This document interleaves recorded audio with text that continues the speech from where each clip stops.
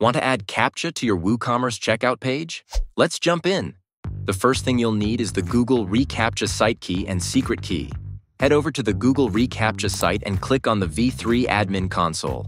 Hit the plus icon to register a new site, enter your details, like a label for the registration, and choose the I'm not a robot checkbox as your Captcha type.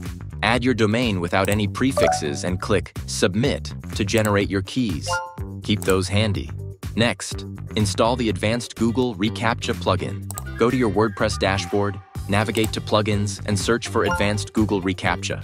Once you find it, install and activate the plugin. With the plugin active, go to Settings and head to the Advanced Google reCaptcha tab.